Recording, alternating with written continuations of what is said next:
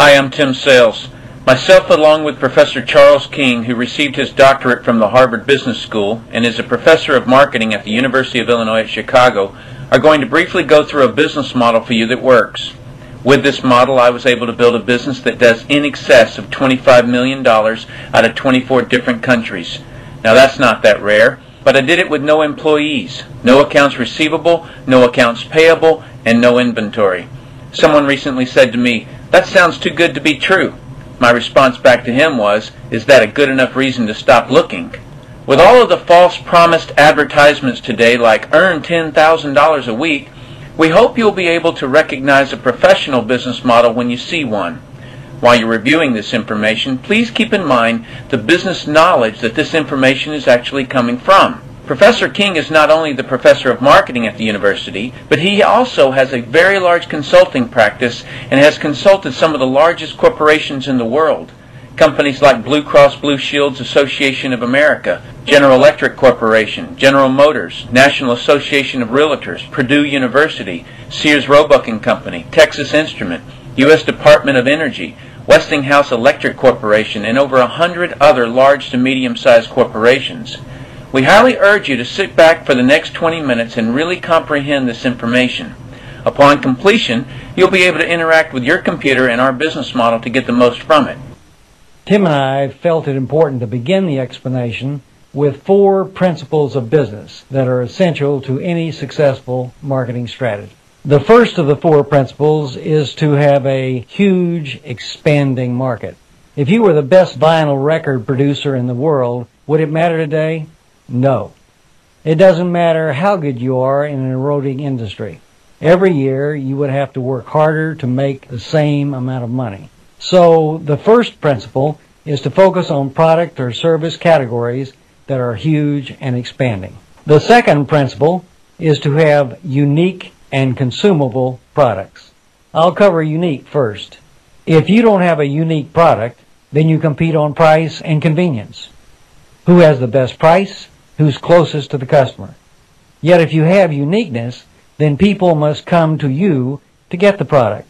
If you don't have uniqueness, you must have a retention strategy to retain your customers. Next is consumable.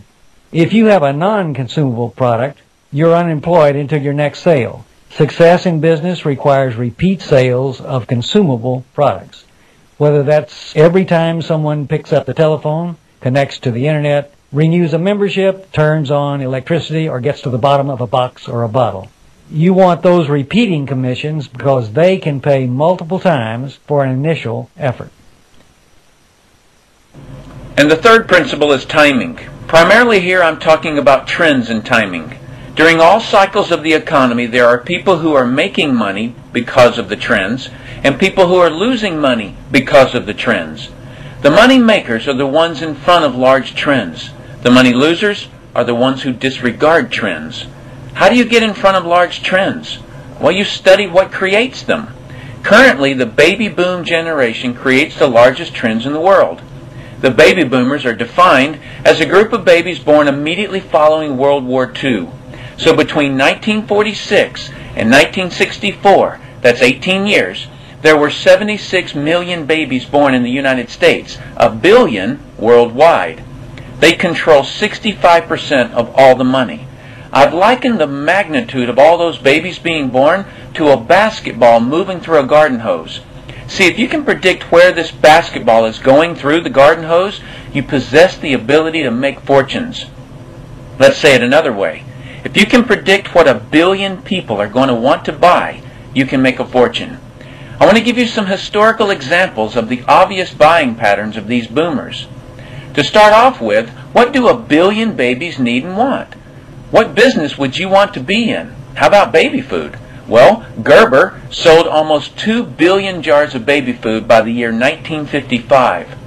What do 1 billion babies need and want next? How about shoes and toys? Well, Buster Brown, Kenny Shoes, Mattel, and Hasbro got rich providing shoes and toys to this young group. I could continue with this, but I think you get the picture. Let's jump way ahead to when the boomers are in their mid-20s to early 30s. If you had 1 billion people in that age group, what business would you want to be in?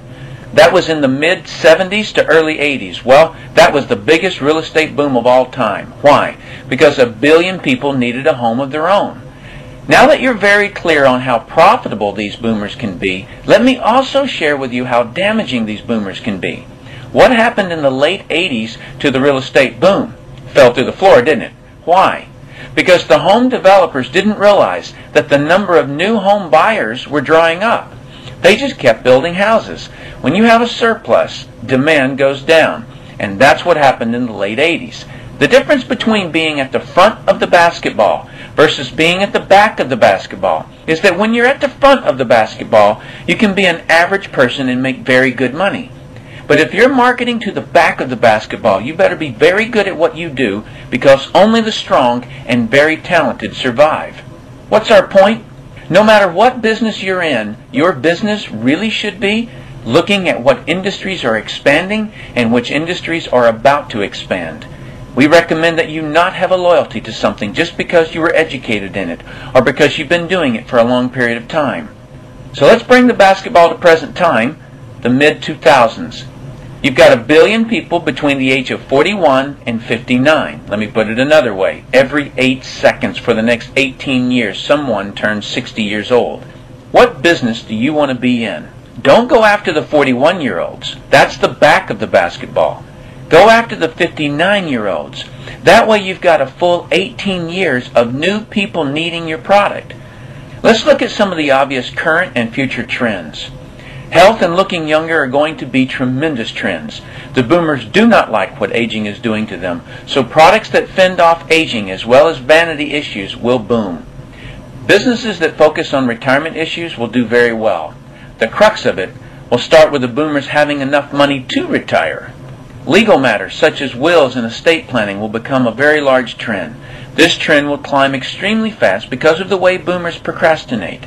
When the boomers start seeing their wealth fall into the hands of the state instead of where they want it to go, it'll kick this trend into the forefront if it hasn't already. Efficiencies will also grow. The television was too far away from the couch for the boomers, so they invented the remote control device. Today, they have their entire library of books and music in their cell phones. The boomers have always been enamored with technologies that make life easier. These technologies will actually create entire industries. The computer created the need for the antivirus software, and the Internet has created a need for identity theft protection and firewalls. As a side note, the baby boomers are not the only trendsetters. They are just the largest and have most of the money. As the world becomes one, the international market will play a big role, as well as the group born just after the baby boomers that are known as Generation X. But remember, the boomers control 65% of all the money. So when a bright Gen X person creates a great new product or service, they must make it simple enough that a baby boomer can understand it. Otherwise, that product will not reach mass acceptance. All right, let's move forward. The fourth principle of business is employ others so you get more done. There's really 3 main money-earning situations out there today. Number 1, work for someone else, meaning someone employs you to do a job for them. Number 2, be a professional, doctor, attorney, accountant, engineer of some kind. In both number 1 and 2, you go out and you get an education in something and you exchange your expertise or knowledge for someone's money. The real problem with that formula is that if you are not exchanging any expertise, you're not making any money. So you end up running yourself into the ground working all the time. The most common phrase uttered by mankind today is, "I'm too busy. I don't have enough time." So you'll run yourself to death until one day you do the mathematical calculation and you figure out that you're not going to get ahead doing what you're doing. Normally, people either hide behind the TV and pretend the problem will go away, or they start getting educated on what actually creates wealth. And the third and final money-earning situation is to own your own business. But the largest challenge with owning your own business is that sooner or later you're going to run out of time or talent. When you try to do it all yourself, you can't. You absolutely must employ others so you can get more done. By employing others, you're leveraging off the efforts of other people. You can get more education in your chosen profession and raise your wage a little bit. But true wealth is beyond anyone's reach without the use of leverage through employing others. Let me simplify this. Wealth is created by either people at work or money at work. For example, $5 million earning 10% interest yields approximately $500,000 a year, or about $40,000 per month in residual income. You're leveraging off of your money. Your money is working for you. That's having money at work, which is the goal. But how does one get the money to put to work? By having people at work. Suppose you own a company and you employ just one person, me.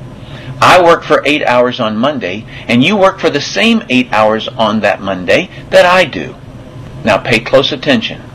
You get paid on 16 hours worth of work because you take a portion of my productivity as income for yourself. You're leveraging off of my efforts because I'm your employee. So theoretically, the more employees you have working for you, the more leverage you have. That's people at work. However, have you ever had employees? If you have, you know that in theory hiring employees sounds like a great way to achieve leverage, but it's very difficult to reach leverage through employees. And the reason being is simple. No employee will ever work as hard for your company as you will because they don't own it. For you to have true leverage, you must create a situation where everyone has the same amount to gain. Then, and only then, will you have true leverage. Let me give you an example of this type of leverage, which is what the real estate and insurance industry use. Let's say that I'm a real estate broker, and I hire an agent named Robert. Robert sells a building. Robert earns a percentage of the selling price of that building, and so do I, the broker. Now, why do I, the broker, earn a percentage when it was actually Robert who sold the building? Because I, the broker, did some of the advertising. Trained Robert, who is my agent. It's my office. I put up the risks. I did a lot of things. And so it's valid that I, as the broker, earn my money. But Robert doesn't work for me as an employee. He's an agent who works for himself. It's totally in the agent's interest to earn more money. This is a very important differentiation from an employee. If the broker wants to make more money, he or she simply needs to hire and train more agents. My point is that the broker and the agent have the same amount to gain from the sale of the home, which is a form of leverage for the broker. The broker has people at work, but not in the form of an employee. Agents are far better than employees, but there's still a problem with this structure. You may have already picked up on this problem with this structure. The broker can have multiple agents, but the agents cannot.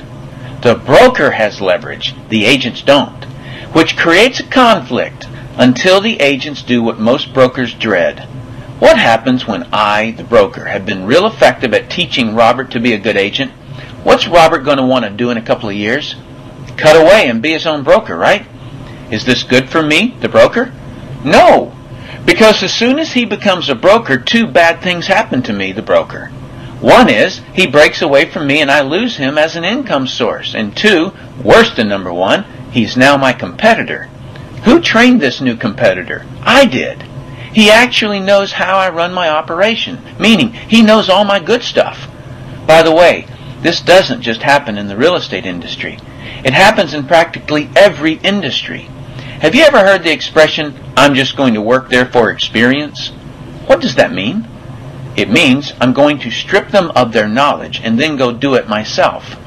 If you're a business owner, how many people have you trained who are no longer working for you? How many people have you trained to be your competitors? This gets worse. Let's say that Robert is now a broker right down the street. What will he do now that he's a broker? He'll go out and hire his own agents, right? And let's say one of those agents is named Linda. Linda also wants to be a broker. So she becomes a competitor to me that I indirectly trained, as well as Robert, who I directly trained.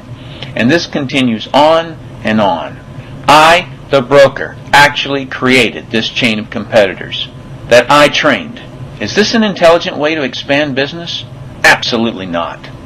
What if we did something entirely different? Let's say instead, I, the broker, am going to empower Robert to become a broker. I want him to become a broker from day one. Trying to hold Robert back or not showing Robert all of my best marketing methods is the wrong action. The only way you or I ever retain a true leader is to provide him or her with the same opportunity for growth that we have. Which is why I earlier stated that the only way to have true leverage is when you create a structure where everyone has the same amount to gain. So from day one, I'm going to encourage Robert to be a broker. And when he does, he doesn't break away from me and become my competitor. Robert simply shifts from agent to broker, which now allows Robert to hire his own agents, just as I have done. I'm going to continue earning a percentage of what Robert and his agents sell. And shouldn't I? I trained him. I put up the risk. It's my office. All those reasons I mentioned earlier.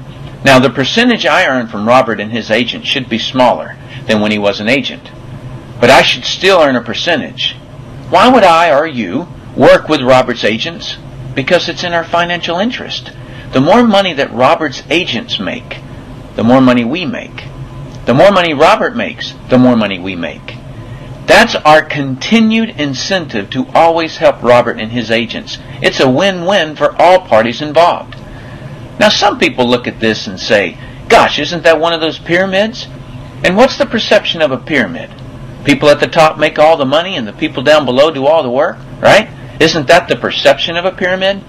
Professor King, explain why this is not a pyramid and why people at the top don't necessarily make all the money. Let me make a quick point before I discuss the pyramid issue. It is not the geometric shape that people have a problem with. This geometric shape is probably the shape of your family tree. It's the shape of our government. To the architect, it's the strongest structure known to man. Every organizational structure in the world is this shape. So the shape isn't the problem. However, let me point something out about the perception people at the top earn all the money. Here's a typical corporation. At the top you have a CEO, which stands for Chief Executive Officer. Does the president earn more money than the CEO in a typical corporation? Not normally. How about the president? Do any of the vice presidents earn more money than the president? No. What would happen if some of the vice presidents made more money than the president? Really, what would happen? Total confusion. This structure is called delegation. The reason why the president can tell the vice president what to do is because the president makes more money. Each level of the corporate structure earns less income. That's called a chain of command. The corporate structure is this. People at the top making the majority of the money, and the people at the bottom do not. There's not anyone in the lower ranks of Kodak that gets a $25 million pay raise in a year. In fact, no employee even submits a resume requesting it. But the CEO can because he has people at work. The CEO of every corporation is leveraging off the productivity of all of the employees that work for the corporation. The unfairness is the CEO is the only one with leverage. In the model that we suggest as being more intelligent, you, the individual, are given the same opportunity to have leverage just as every CEO does. The structure that we've found that allows this is sometimes referred to as network marketing. Remember when Tim said earlier that to reach true leverage you must create a situation where everyone has the same amount to gain? Well, that's what we've just described. Tim's going to show you what makes the network marketing structure the absolute fairest structure available. In most network marketing companies, everyone can earn a certain number of levels deep in the organization they build. Everyone in the company can earn that same number of levels deep, like maybe 4 levels deep or 6 levels deep. There may be parts of a company's compensation plan that allow you to earn infinitely deep, but the majority of the compensation is normally limited to a certain number of levels. I'm going to use 4 levels for a quick example of why this is a more fair structure. If you build a larger or more productive organization than me, you would earn more money than me, even if you're in my organization. In the example shown, your 2nd, 3rd, and 4th levels are beyond my reach. And as you can see, the majority of your volume would be on the 4th level. Almost as much volume as on the 2nd and 3rd levels combined.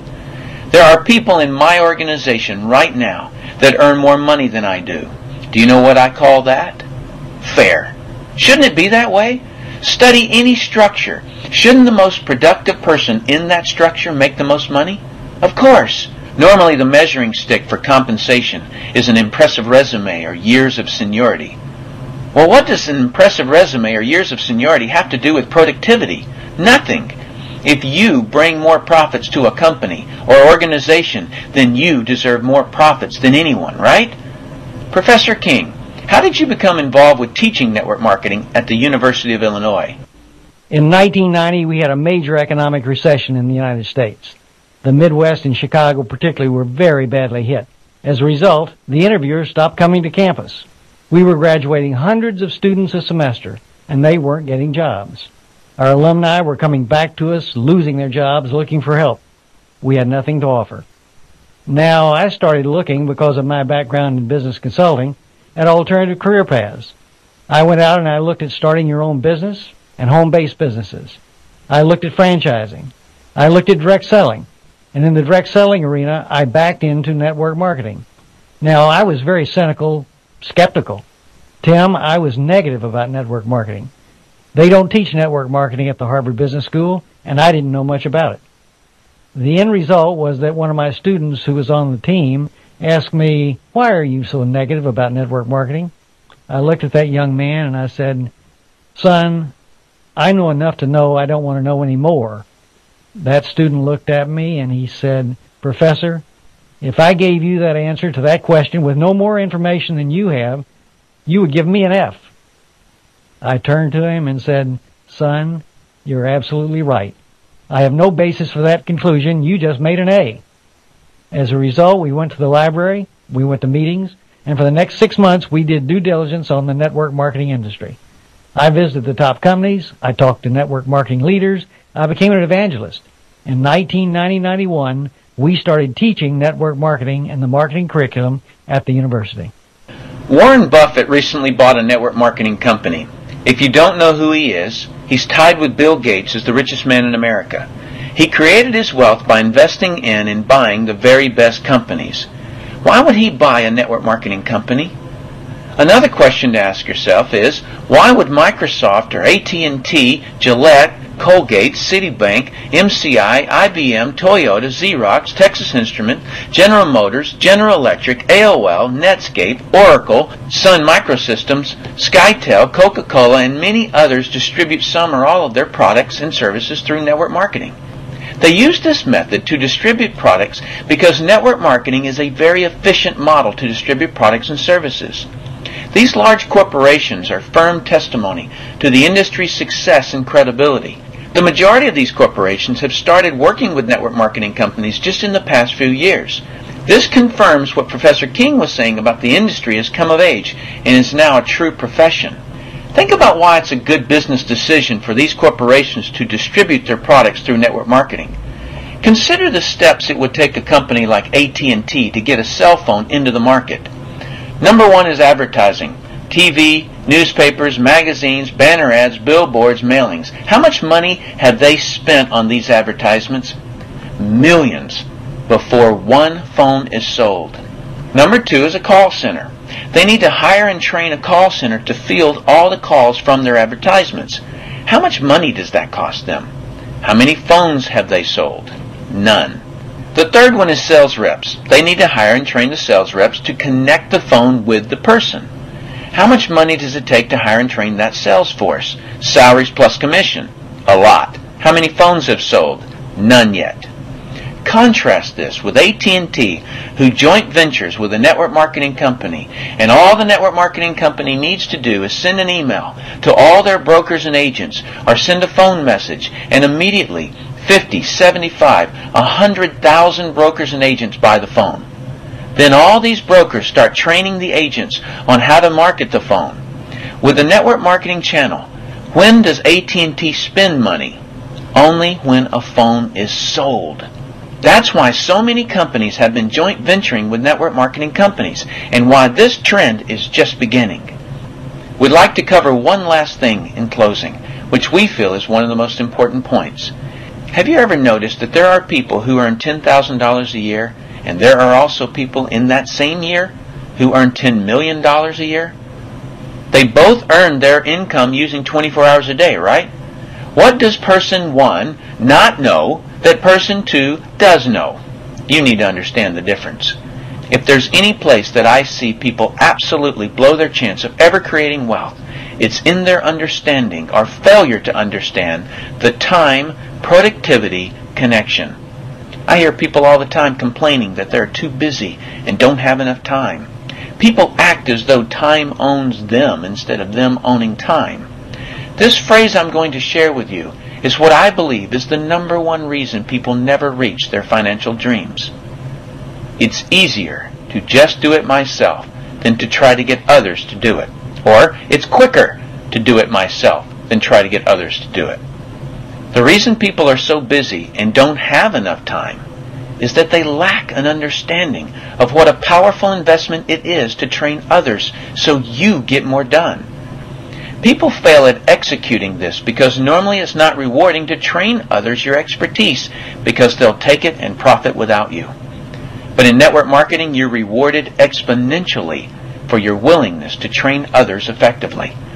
When you fully understand the power of educating and empowering others so that you can get more done, you're truly on your way to wealth. Please memorize this quote. Wealth is hidden from those who must do it all themselves.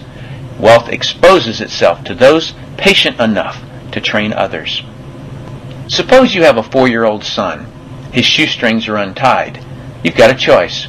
You can tie the shoes for him. It'll be done quicker. Or you can teach him how.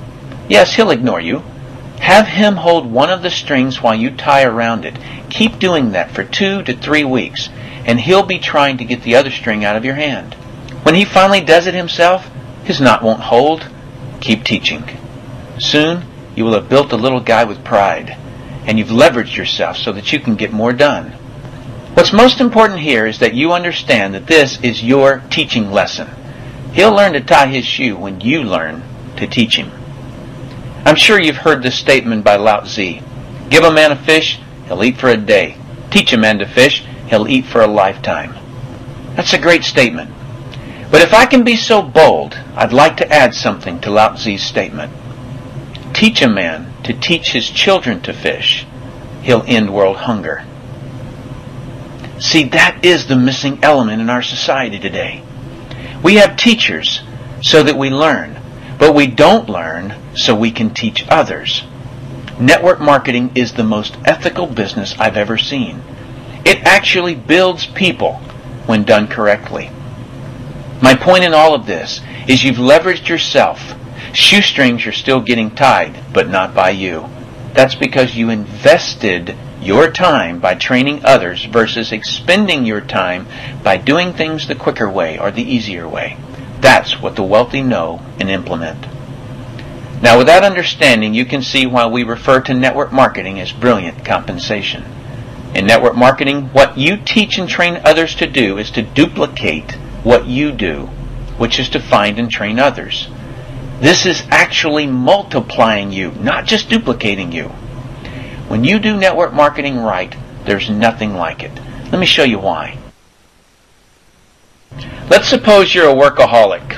What's the maximum number of hours you could work in a day? 24 hours, right?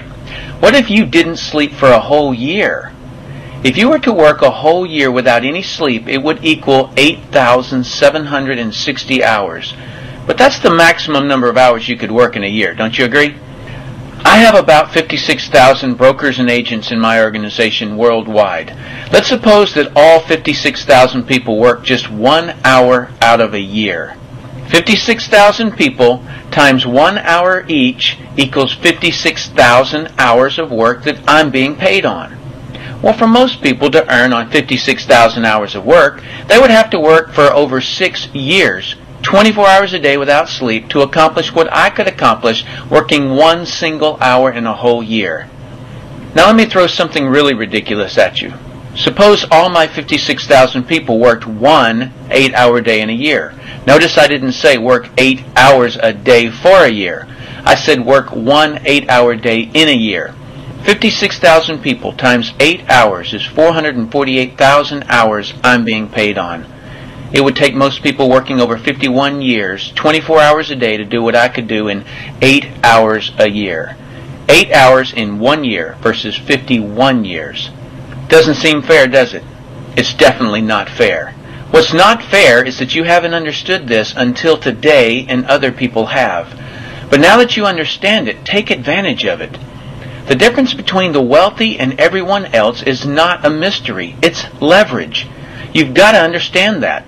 And as I stated earlier, you have to either have money at work or people at work. And there is not a more win-win, affordable structure available than network marketing. Is network marketing perfect? Of course not. Nothing is. Every industry has its good and bad. Network marketing just has more good than any other industry for the most number of people. Will it require you to work hard? Absolutely. Is it worth it? Absolutely. Because it's an investment of your time, not a waste of time like being employed by someone else is. In summary, wealth is created by finding a product or service that a lot of people want and need. Make sure you get repeat business off of it. Choose it by looking at the trends. Employ others so you get more done. Make sure that the way that you employ others doesn't cannibalize your company by training your best competition. And make sure you're offering the same opportunity for growth that you have to all those you employ. The next chalkboard you'll see has frequently asked questions that you can interact with on your computer. Professor King and